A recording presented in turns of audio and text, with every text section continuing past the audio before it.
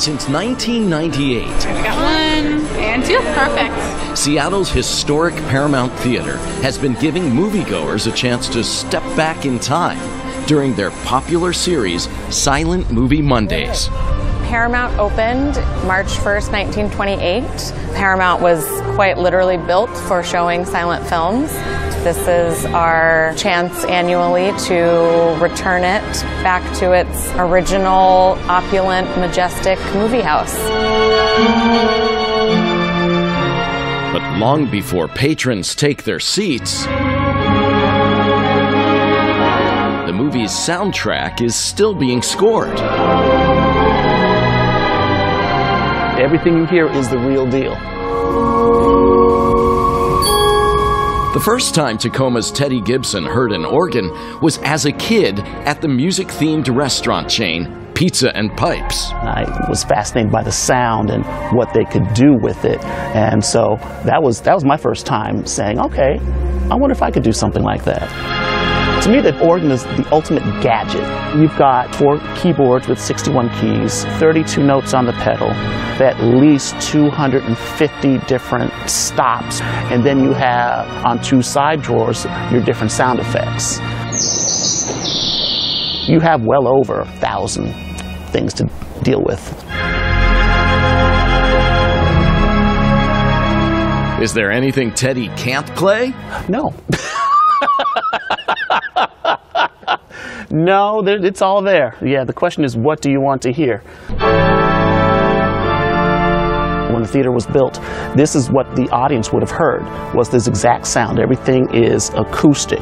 While Teddy makes the music, Don't stand up or you'll bonk your head.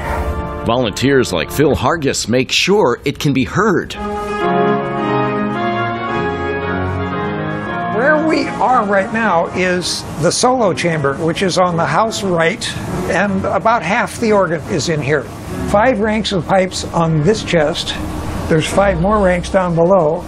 I'm a member of the Puget Sound chapter of the American Theater Organ Society, and volunteers like me from that organization have been taking care of this organ for the past, 50 or 60 years.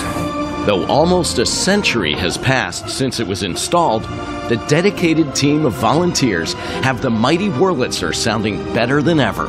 My reward for working on this organ is getting to hear how it sounds in that room out there. There's just nothing else like it. Showtime. For most in attendance, this will be their first time seeing the film. But for Teddy, Many times I will watch the film 10, 20, 30 times over. When you're watching a silent film, you forget the organist is even there. That's the whole goal of the silent film accompanist, is that you forget that they're there because you're so entranced with what's going on, and the music is a part of the characters. I'm always anticipating the next scene. So I'm playing what's happening, but I'm also knowing, okay, this next part is about to happen.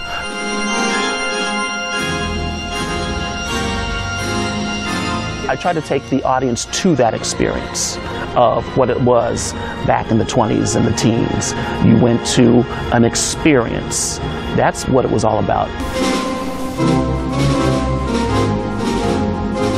an experience Teddy Gibson hopes others will get a chance to hear.